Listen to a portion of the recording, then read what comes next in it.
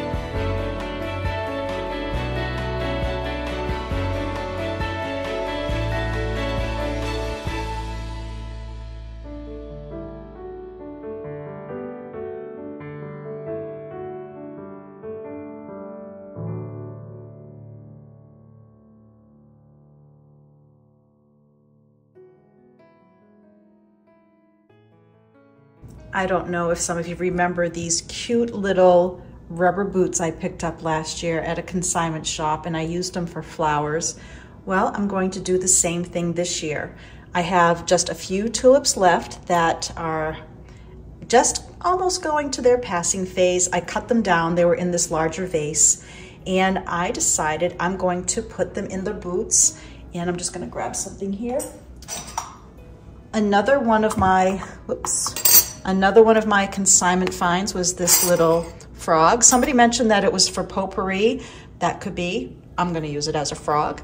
So I'm gonna stick this right inside the boot, add a little water, cut down some of these tulips, and then make just a little spring arrangement with this. All right, I'm just gonna take these sweet little boots. I think I'm just gonna do one of them. So I'm gonna just pop this inside, push it down just a bit so that the stems can stay kind of long. I'm gonna put the top in.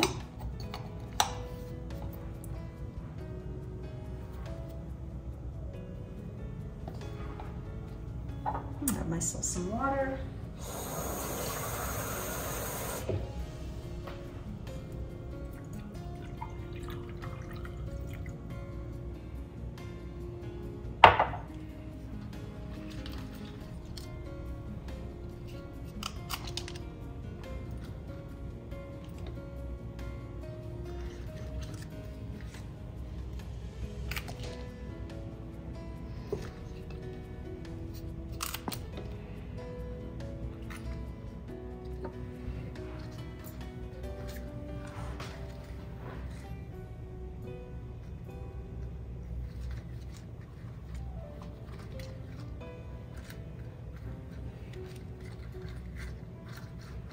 Hold that orange flower together with the other ones for now.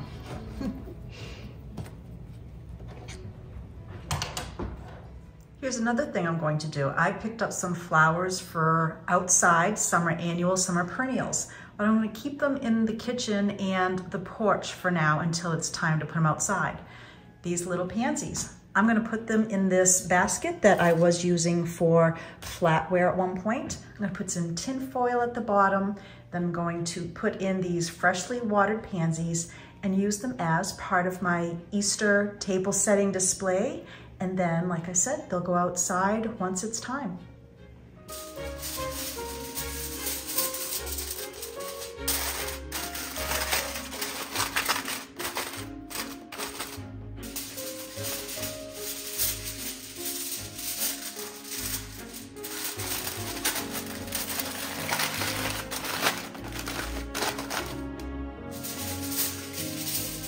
This will help keep the water in when I lightly water them. I can also always take them out when I'm watering. And I think I'm going to just use these little light purple periwinkle colored ones.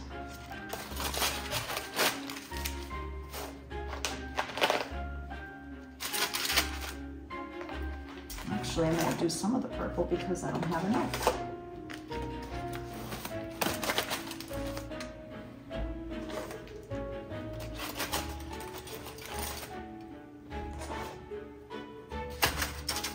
Simple as this, right? And then I have some others to use in another display.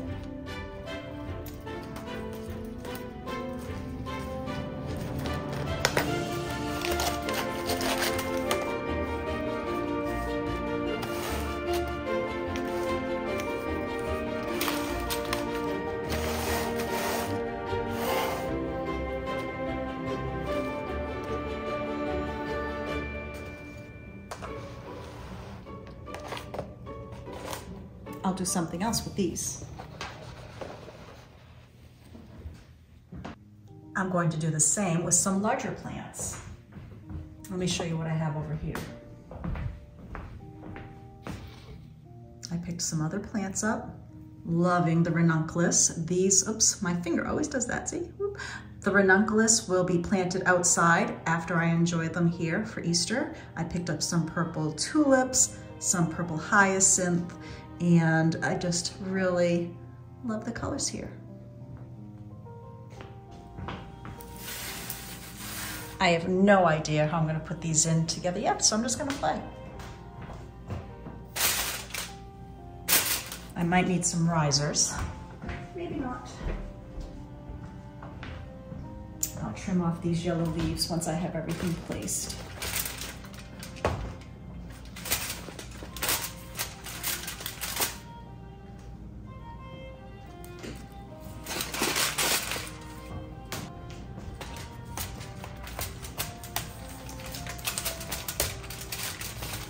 Use up our other pansies here.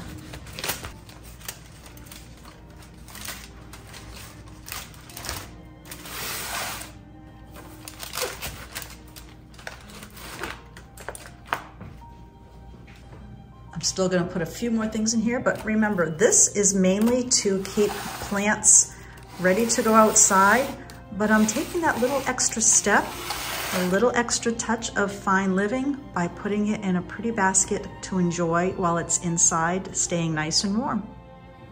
I don't have any moss or anything. This was an impromptu decision to make this morning, but I do have some wood eggs. So I'm just gonna tuck these in around the edges just to give it a little bit more of a finished look. And when I water it, I'll just be a little careful not to get the eggs. But now it says, oops, that one fell right through. But now this says Easter. What I'm just trying to do is kind of hide the plastic containers.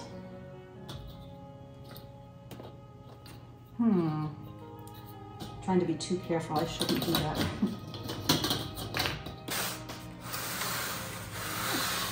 Gonna need some on this side too. Once again, I've got a lot of these. I'm just gonna put them in here.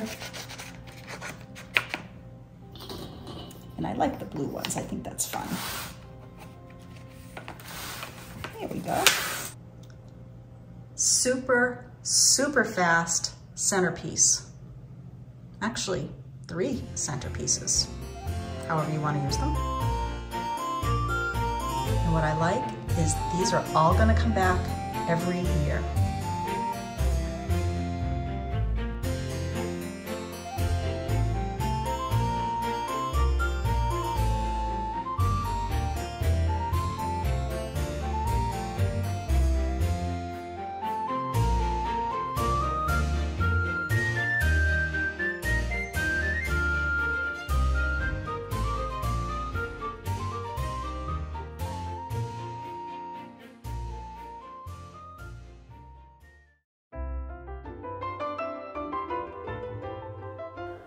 On this particular night, I am heading out to a friend's house for a ladies' night out, and I decided to bring a cheese, cracker, fruit platter, and I am making fried cheese medallions, and it is so easy. It takes some time, but it's very easy.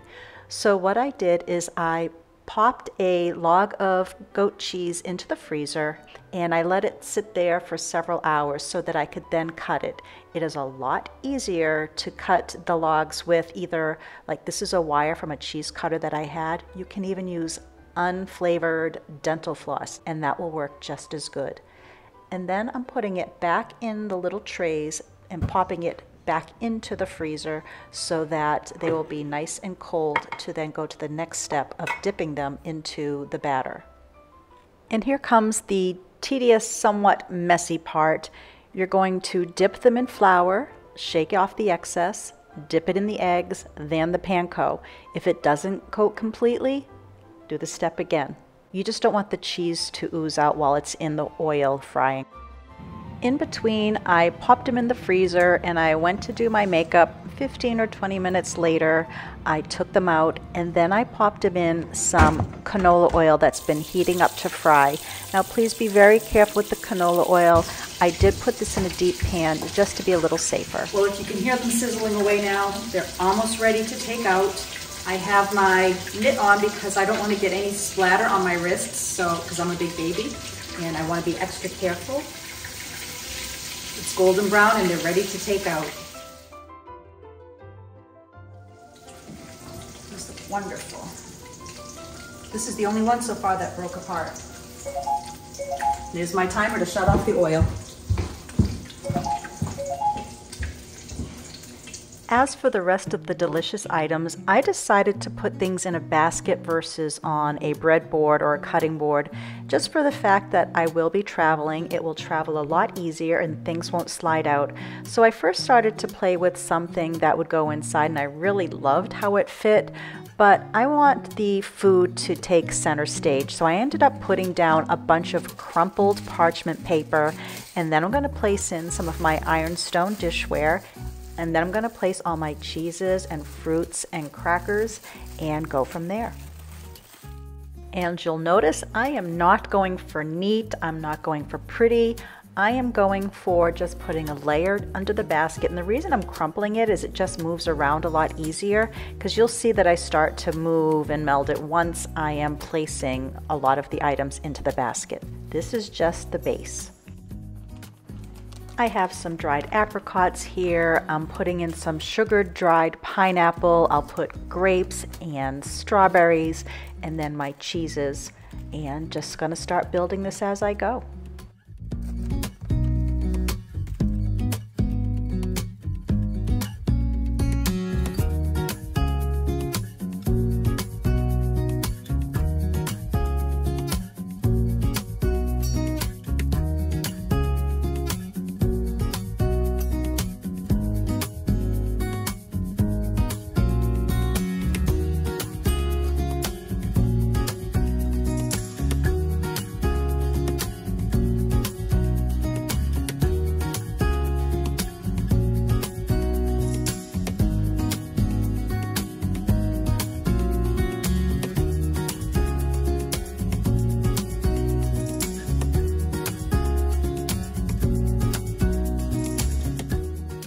Now it's time for some cheese, and I added this cheddar that has some black truffle. I cubed it, and I did put some little toothpicks in there for part of this platter, and then I'm going to follow up with some other cheeses such as a brie, and then some cheddar and some other cheeses, and then of course the medallions. Well, I have a big old mess here in the kitchen. I'm going to quickly clean up. I'm going to finish putting together the basket. I'm going to put the fried goat cheese medallions on here. Also with honey. If your honey gets hardened, you can pop it in the microwave for about 20 seconds and it's good as new. This lasts forever. So I'm going to bring some honey in a little container for the top of the medallions and also for the walnuts.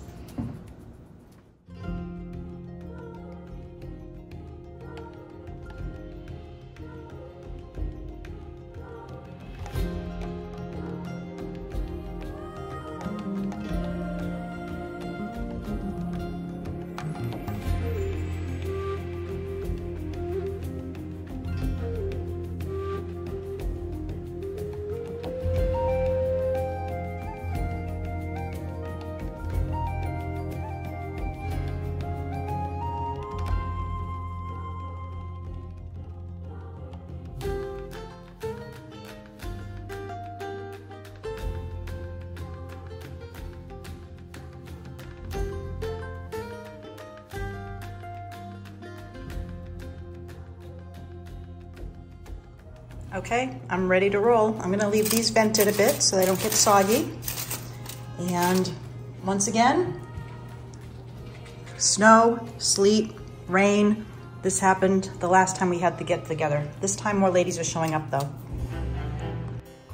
The next morning, Ben and I decided to head to the coast with Willow to enjoy some fresh air, and I made some sandwiches, packed up some fruit, and I could have put it just in a bag, but once again, I'm taking that little extra step to just get a little dose of fine living. I grabbed one of the little picnic baskets that I have to put the items in, and it fit perfectly right behind the car seat, and it was a lot of fun pulling it out and enjoying our little treat during the drive.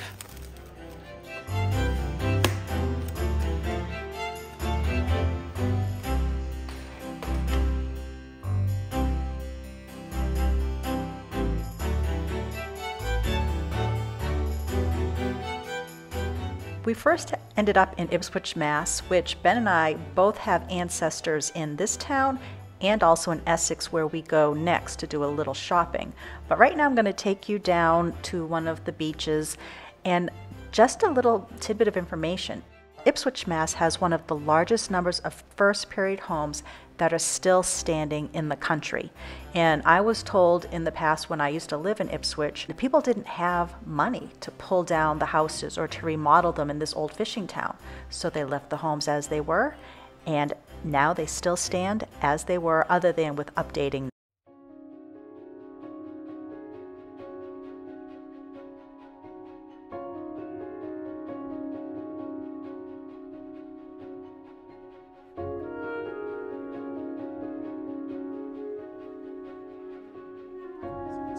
No dogs allowed Memorial Day through Labor Day. Whoa, how you feeling, Willow?